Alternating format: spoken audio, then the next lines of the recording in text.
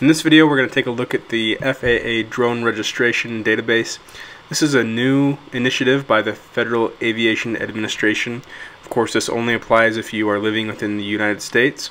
They are now requiring anyone who owns a consumer drone to have it registered if it's within a certain weight class, and that weight class is between 0.55 pounds, 250 grams, up to 55 pounds, 25 kilograms. So anything that's weighing less than half a pound is okay not to be registered. So any of these micro drones that you use for practice or for fun don't need to be registered, but if it weighs over the 55-pound range, then you do need to indeed register with the FAA. Registration is very simple. It does cost $5, but you just go to registermyuas.faa.gov and then click on the Register My Drone link.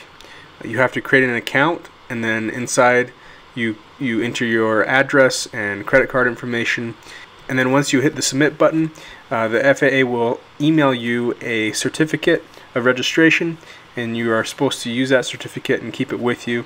And then there's a number associated with your registration that you need to include on any of your UAV or drones. So you only need to register once.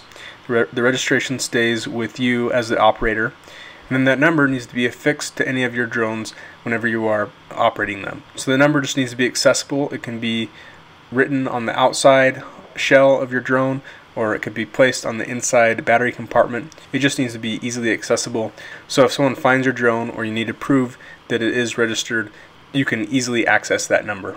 Again, like I said, registration is very quick and straightforward, and I believe this is a good first step towards accountability both for the operators and for the FAA, for them to allow widespread commercial use of drones.